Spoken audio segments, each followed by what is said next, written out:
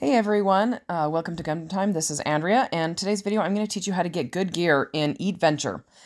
And I'm going to actually play the game while I'm giving you these tips, and hopefully it goes okay and I don't stutter my way through it. Anyway, so first, grind a bit. The game goes slow at the beginning, but then it speeds up as you get better parts. Okay, so as you see, look at that, how fast I got through that first one. Very, very fast, right? Didn't need to upgrade anything other than the main food thing. I didn't need to use any of the upgrades or get any other help from anybody. Okay, so second, just going to open all of these. Second, upgrade lower gear to a point, and I'll explain that in just a minute. Don't waste your gear. So when you come in here and you look at these lower gears. So originally all of my, all my gear was like epics or rares, and I upgraded those quite a bit when I first started out, and that's fine. And upgrading epic and rare, all of that is totally okay. Even the really low ones like these, it doesn't matter. It's okay if you upgrade those at the very beginning. Just once parts start coming in more quickly, you're going to want to hold on to them. 2 of every epic. So 2 of every epic. Obviously, I don't have a lot of those. Oh, look, I've got extras there. And 3 of every rare.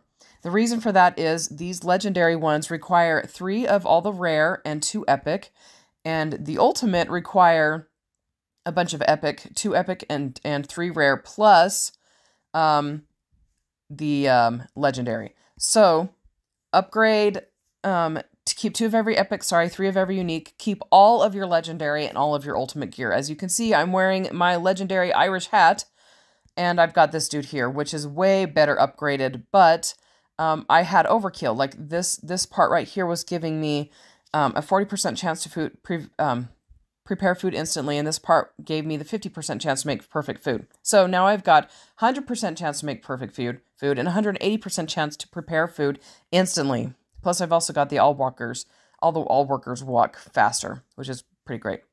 Anyway, let's see if we can come in here and spend some of the money I just gathered. Okay, so third, follow the tips in my previous video. If you have not watched that, go watch it. But in short, and I'm not going to share all of them here, just the ones that are applicable. You're going to want to focus on the vault and gems from the investor in the beginning. So let me show you what I'm talking about. So this is the vault, gems from the investor. You're going to come in here and you're going to you're going to ask for a higher chance of the investor to give you gems instead of money. And then you're only going to spend, once you get to that point, so you're only going to spend your gems on the vault and on the investor, and you're going to watch all those ads. You're going to get a whole bunch of money from, or just a whole bunch of gems from the investor. And then, let's see, we're going to actually come in here and give him some customers, because customers make money faster for us. And hold on a second, let me get this taken care of.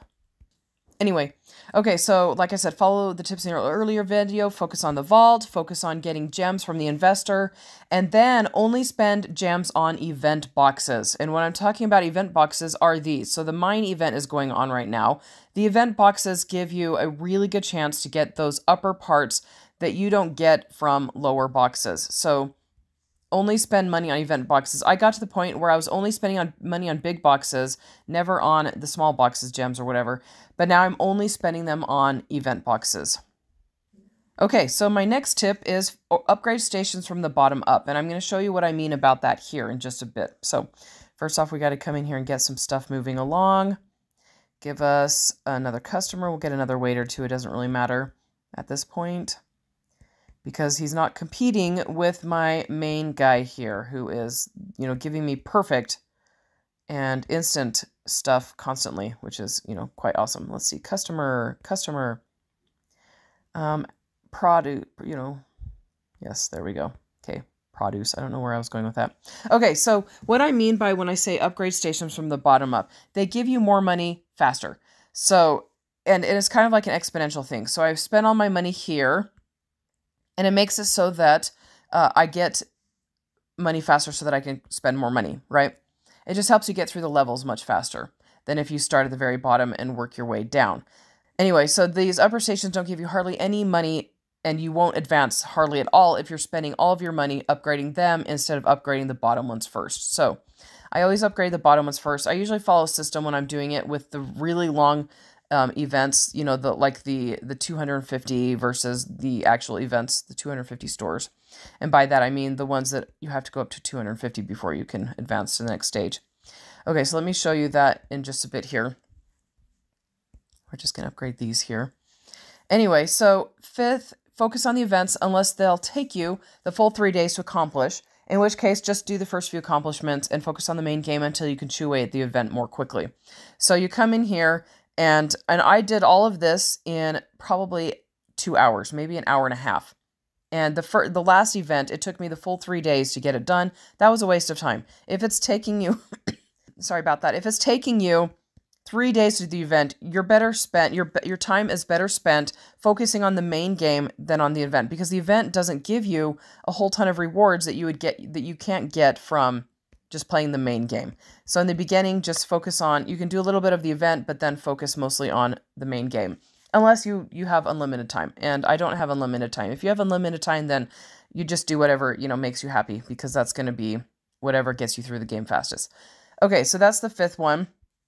And then, let me go, we're actually going to come in here and enter this. Last, and this is something that the game makers are going to hate me to say, don't watch ads anymore. I'm not, unlike, the ads from the investor, don't watch them anymore, because once you get to the point, other than the boosts here at the bottom, which I'm not going to tap, but you'll get to the point where it's faster to just play the game to get the money and gems. And by watching the ads, you're actually stealing from yourself. And I figured that out after the last event, where I was watching a whole bunch of games and watching a whole bunch of ads, and it just wasn't adding up financially. I was stealing from myself, basically. I was getting more money by playing the actual game than I was by watching the ads. So you're just going to get to the point where watching ads is not beneficial.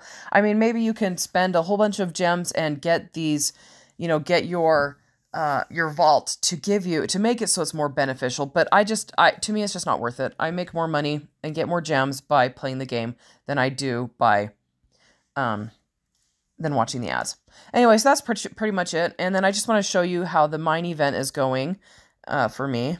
I'm just, I've got it mostly taken care of here. I just got to upgrade Obsidian to level 600. Like I said, I'm upgrading from the bottom up.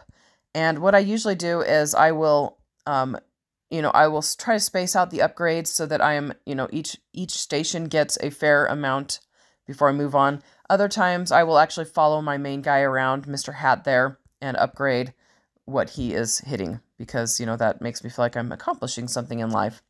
Anyway, but I do prefer upgrading from the bottom up, because it does give you more money in the long run, which, we want more money, right? Everybody wants more money.